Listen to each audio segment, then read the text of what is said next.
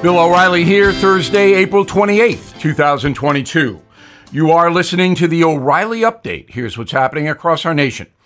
Putin says Russia will win in Ukraine. Many younger voters reject Joe Biden. California to raise taxes on gasoline. And 40% of people in Los Angeles do not feel safe in their own neighborhoods. Also, today is Holocaust Remembrance Day. We'll suggest why we all should remember. But first, the dictator Putin declaring Russia will remain in Ukraine until its military objectives are achieved. Putin addressing the Kremlin-controlled media, stating, quote, "Our goals in Ukraine will be unconditionally fulfilled. We will guarantee the security of the residents of the separatist regions," unquote.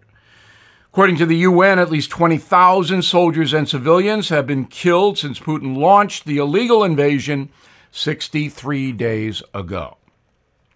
Survey from Harvard says the country's younger voters are turning on President Biden. Just 41% of folks under the age of 30 now approve of his job performance, down 18% compared to last year. Less than half support Biden's position on Ukraine. Just 34% give him good marks on the economy. A majority, however, still approve of Mr. Biden's handling of COVID. California lawmakers refusing to stop an annual gas tax increase scheduled for May 1st. The 5% hike in the Golden State will cost residents $9 billion a year. Drivers in California pay the highest taxes on fuel in the nation. The state charges 51 cents for every gallon sold. The funds are being used for green energy projects like high-speed rail. The average price for a gallon of gas in California, $4.21, and Sacramento will not suspend the new gas tax increase. Insanity. 4 in 10 folks living in LA say the homeless population makes them feel unsafe. The poll from The Hill finds a growing number of residents concerned with human waste, used needles, and people suffering from mental health problems. Roughly 75% of people living on the streets of LA are unstable, drug addicted, or dangerous, the most in the USA. In a moment, the Holocaust. What really happened? Right back. CarShield is a good product. They make it easy and affordable to protect your car from expensive repairs. CarShield offers protection plans for around $100 a month and covers more parts than ever before. When you need a repair, you choose the mechanic, and CarShield handles the rest. CarShield also includes coast-to-coast roadside assistance, rental car options, and trip reimbursement at no extra cost. CarShield has helped millions of drivers. I am a member, and you can lock in a good price now. It will never go up if you do. Be protected from the rising cost of parts and repairs. Please go to carshield.com/bill or call 800-391-8888 to save 10% on your plan and lock in your rate forever. That's carshield.com/bill or 800-391-8888 to save 10%. A deductible may apply. Time now for the O'Reilly Update message of the day. It is Holocaust Remembrance Day in America, and sadly, some folks have no idea what happened in Europe during World War II. Here are some facts. The Nazi persecution of Jews and others began when Hitler seized power in 1933. The Dachau concentration camp near Munich was established for political dissidents later that year, 1933. It originally held 5,000 prisoners, all opponents of Hitler. After the outbreak of World War II in September 1939, the Nazis established the first Jewish ghettos in Poland. Jews were not allowed to leave designated areas. In 1941, Germany created a specific task force, the SS, to murder Jews as the German army conquered sections of Russia, Ukraine, Hungary, and other nations. The so-called final solution to the Jewish question, that was extermination, was established by Nazi leaders at the Wannsee Conference in January 1942. It was ordered by Hitler. 40,000 concentration camps then were established throughout the Third Reich. The Nazis created 6 extermination camps solely for the purpose of murdering innocent human beings, including children. During the Holocaust, the Nazis killed 6 million Jews, 3 million Soviet prisoners of war, 250,000 people with disabilities, Down syndrome, things like that, 500,000 Roma, Gypsies, 3,000 Jehovah's Witnesses, 70,000 homosexuals. The aftermath of the Holocaust was that 200 Nazis were brought to trial in Nuremberg, Germany after the war. In all, 199 defendants were tried, 161 convicted, 37 sentenced to death. Today, there are still living Nazi war criminals scattered around the world. At least 6 men are currently wanted by the Israeli government for their roles in the Holocaust. Details about the hunt for these heinous individuals can be found in my book, Killing the SS. Now, the Holocaust is the most vivid example of evil in modern times. There is no excuse for what the Germans did. Stalin in the Soviet Union killed almost as many human beings as Hitler.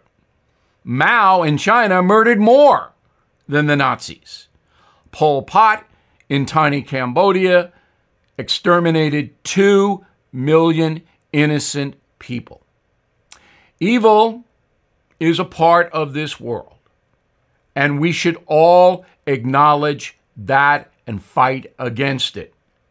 My book, out May 3rd, Killing the Killers, tells you about Islamic terrorism, which is evil, to say the least. I'm Bill O'Reilly. I approve the message by writing it. In a moment, something you might not know. As you know, inflation is almost out of control thanks to the policies of this administration. Retirement accounts are especially vulnerable right now because when inflation goes up, your dollar savings go down. So how do you protect your hard-earned wealth? Please call the people I trust at American Hartford Gold. They will show you how to protect your savings and retirement accounts against inflation by diversifying your portfolio with physical gold and silver, and they make it easy. They are the highest-rated firm in the country with an A+ rating from the Better Business Bureau.